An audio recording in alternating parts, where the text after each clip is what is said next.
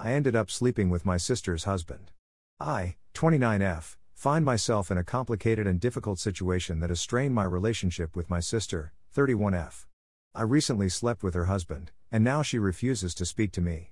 However, I genuinely believe that I am not solely to blame for the fallout, and I need an impartial judgment on whether I am the asshole in this scenario. Prior to the incident, I noticed some questionable behavior from my brother-in-law, 33M, towards me. Feeling concerned about my sister's well-being, I decided to address the issue with her. However, she dismissed M concerns, leaving me unsure of how to proceed. My sister works as a flight attendant and is gone more than she is at home.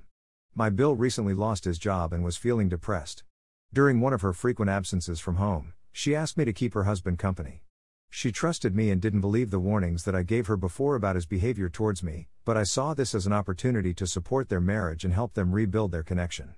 Unfortunately, as we spent more time together, our bond deepened, and we eventually crossed a line that should never have been crossed. We had both been drinking and he was complaining to me about the troubles in their marriage and how he hasn't been for a while. He was crying and I decided to comfort him. One thing led to another and we did the unthinkable. I woke up realizing the nature of what I did and immediately realized the nature of what had happened. We both were so intoxicated that we stupidly ended up falling all asleep. I awoke to my sister screaming and hitting the both of us screaming, "How could you do this to me? We're sisters, I trusted you?" She wouldn't even give me a chance to explain and kicked me out of the house. Now, my sister refuses to speak to me.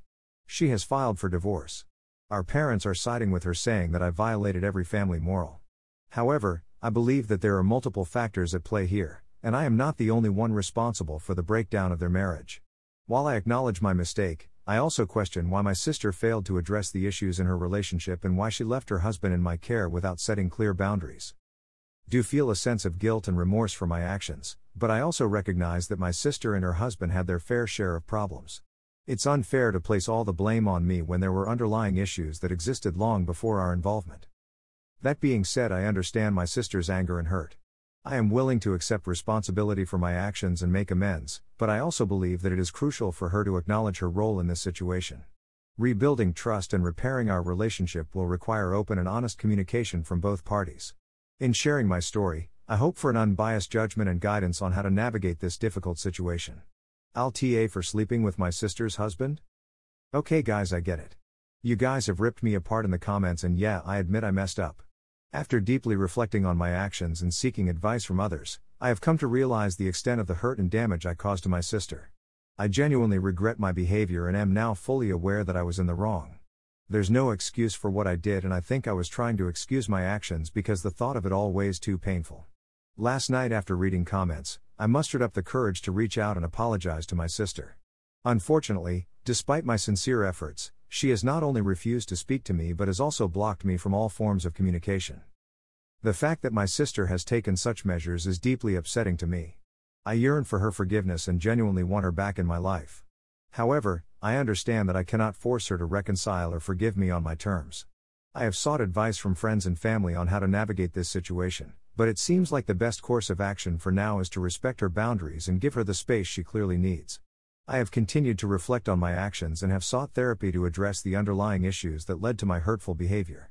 I found some online and plan on calling soon to get started up to help figure out the root for my behavior. I am committed to personal growth and becoming a better person, regardless of whether or not my sister chooses to reconnect with me, in which I will never give up trying. I have also reached out to mutual friends and family members, hoping they might act as intermediaries or offer support in bridging the gap between us. However, I understand that they too must respect my sister's boundaries and not get involved in our personal dispute. My ex Bill has refused to pick up any of my phone calls through all of this. I heard from my mother that he told her Elle initiated the entire thing and got him drunk, then forced myself onto him, which is the furthest thing from the truth. I can't believe he'd threw me under the bus after I was there for him for so long. Guess I really look like the fool, huh? The pain of not being able to communicate with my sister is devastating, but I am determined to learn from my mistakes and make amends in any way possible.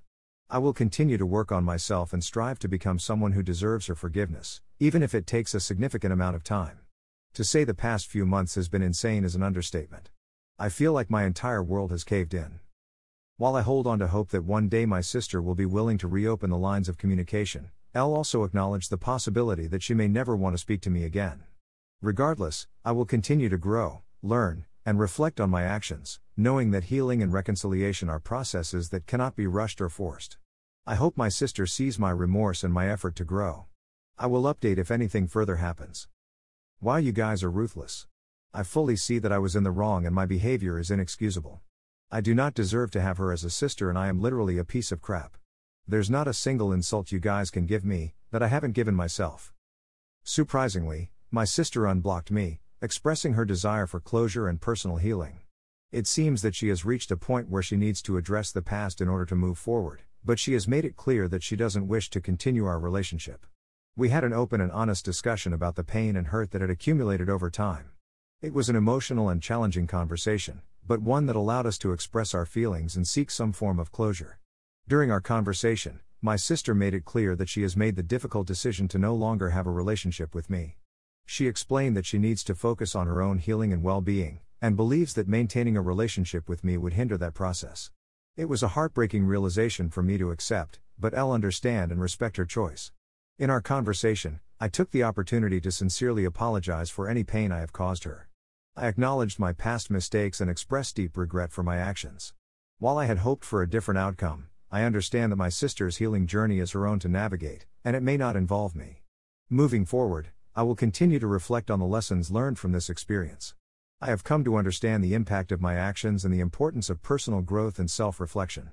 It is crucial for me to learn from this and strive to become a better person, even if it means accepting that my sister wants no further relationship with me.